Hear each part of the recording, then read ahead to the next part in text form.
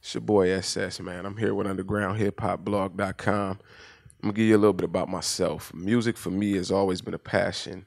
It's always been a way of expressing, your feelings. However, I really didn't pick it up until about my 6th year in prison. After that, I realized it was a way for me to escape all my pain. It was a way for me to push all my energy, negative, positive, whatever it was, out into the world.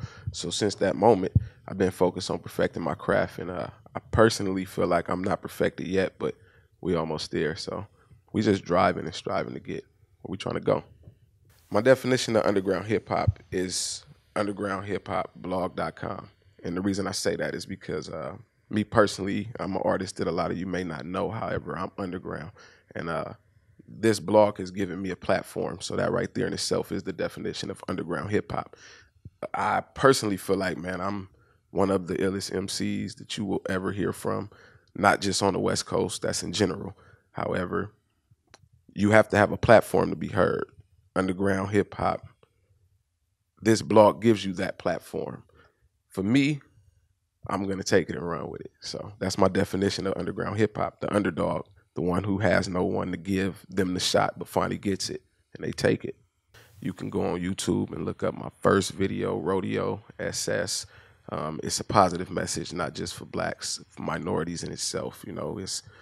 It's a wake up call for our streets. My album will have a lot of controversy. It will have a lot of trials, tribulation on it, man. It will have a lot of celebration at the same time. It's the year of the slaves, and we're getting ready to take over. And you can follow me on Instagram, Twitter at SS_DA_great. I'd appreciate it, man. I'm telling you, man, I got a lot of fire in tune for you. Tap in. It's time. So the reason for me dropping Rodeo and the motivation behind the song in itself is Ezell Ford hits home directly with me. Ezell Ford was an African American from Los Angeles, California. I not only knew Ezell Ford, I know Ezell Ford's family, and it's no justice behind it. So me personally, that was my motivation behind writing the song. It was strictly so people could hear and understand that, man, this happens all the time. It happens behind doors. It happens on camera. And it doesn't matter. It's still no justice behind it. Out of all of these police brutalities, no matter who you name, Michael Brown, Alton Sterling, on and on and on and on, none of them have had justice. So for me, I felt like this is my way of bringing justice to our people. Like, we have to stand together. We have to unite. And that's just not for African Americans. That's for all minorities in a whole, because we've all been through struggle. I go through struggles all the time being an African American from Los Angeles, California. You're going to get stereotyped. It is what it is. And it's not just here in Los Angeles, California. It's pretty much in any state you go to. It's just the reality, man. If you're not making 6 figures, you're pretty much going to be stereotyped in some shape or form. And for me, I feel like it's time that we put a stop to it. And that's my biggest motivation. My biggest motivation is that we all come together and realize, man, we got Donald Trump in office. And if we don't come together, you know what I mean? I don't know where we going to go.